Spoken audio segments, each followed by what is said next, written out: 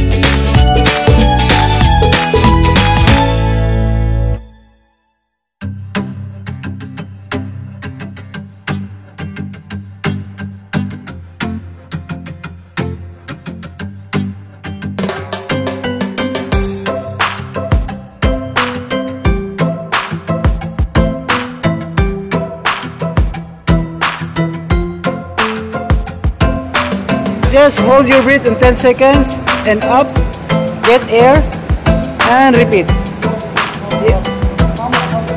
10 seconds like this, and up, get air, and 10 seconds. Ready, and go.